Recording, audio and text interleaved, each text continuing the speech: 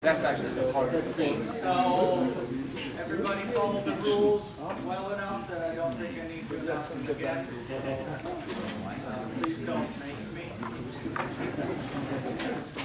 Our first speaker today is George Andrews. He'll be speaking on false theta functions, mock theta functions, or orthogonal polynomials. Well, thank you very much.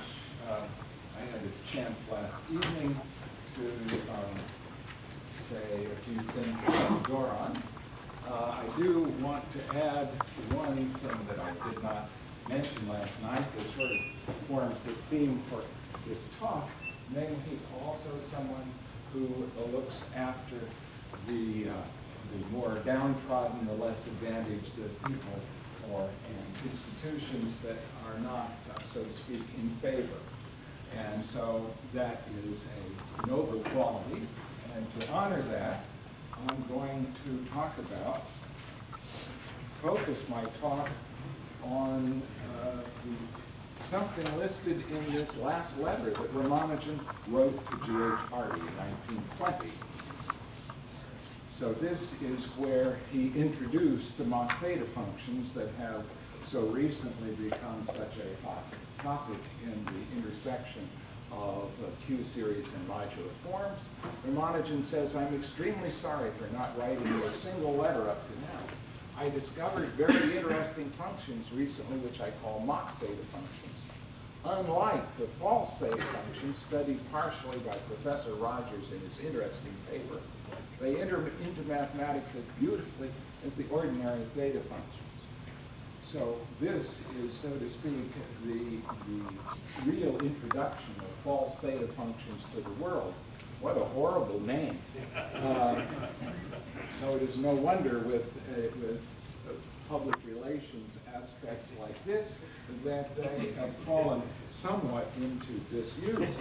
And so I want to at least, well, show that Ramanujan didn't actually mean this, and also to talk about some of the applications of these. So what is a false theta function exactly?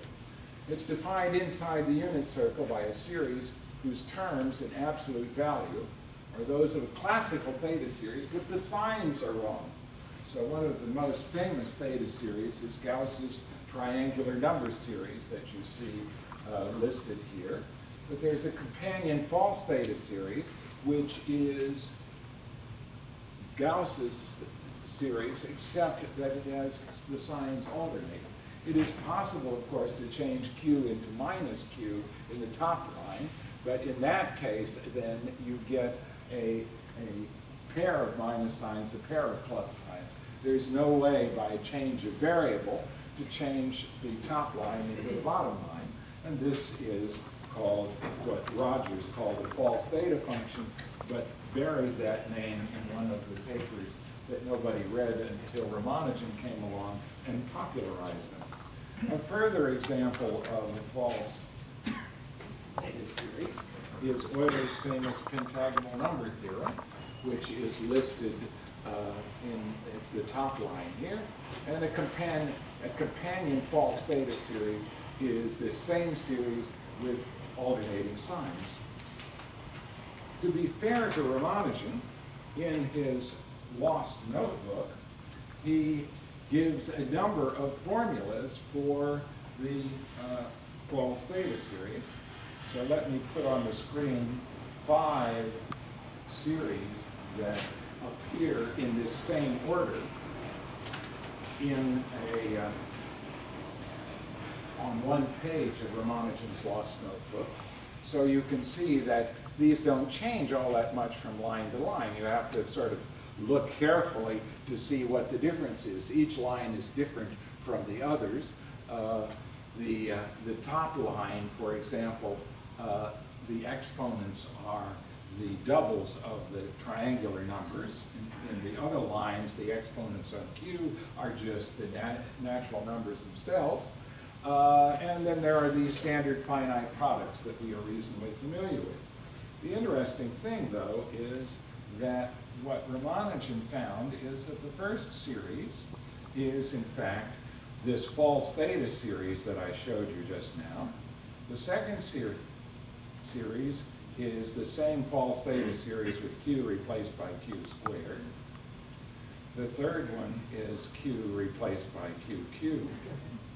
The fourth one is q replaced by q to the fourth. And for $100, what's the next one?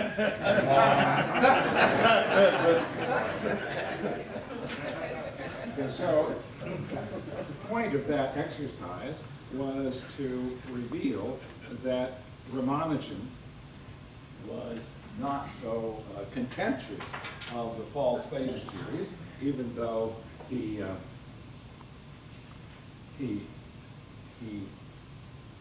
said what he said about them. I guess the reason he said that probably is because he was so excited about the Mach theta functions.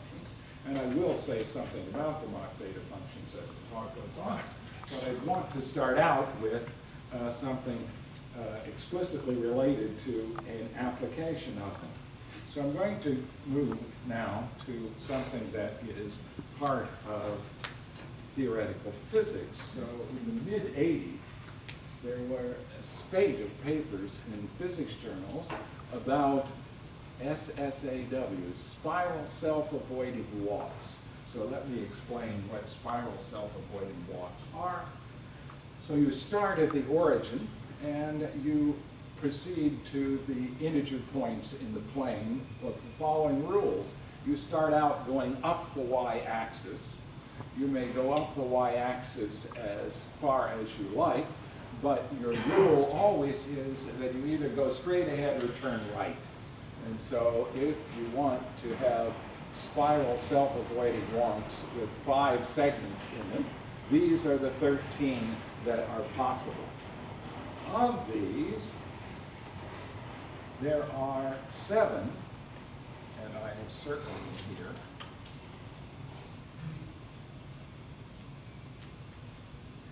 that could be continued indefinitely, assuming the next segment is a right turn. So some of these, the uncircled ones, if you turn right at the end of the walk, you are not going to be able to go on indefinitely. But with the 7 circled ones, so these are called CSSAWs, concatenatable spiral self-avoiding walks. And the thing that the physicists noticed was that they were able to do the asymptotics for the number of CSSAWs, and it turned out that the asymptotics were the same as the ordinary partition function. And then somebody noticed that not only were the asymptotics the same, this was the ordinary partition function. And so, as most everybody in the audience will know, there are 7 partitions of 5. So in some way or other, these CSSAWs can be mapped onto to ordinary partitions. And this was done by Michael Hirschhorn and Tony Gutman. I'm going to do it in my own language, but it is basically their observation. So the thing to start out with is what's called the Frobenius symbol of the partition. So here you see a partition and the standard Ferrer's graph listed below it. And the way a Frobenius symbol is produced is to blot out the diagonal in the Ferrer's graph and then read the rows to the right and the columns below the diagonal. It may well be that there will be no last row, and if you look at this for a while, you will see that a Frobenius symbol consists of, scared me, I thought it was mine. The Frobenius symbol consists of 2 equal length rows of decreasing non-negative integers. So you can have a 0 as the last entry in a row, and that there is, via this means, a perfect one-to-one correspondence between the Frobenius symbol and ordinary partitions. And indeed, here is how you produce the walk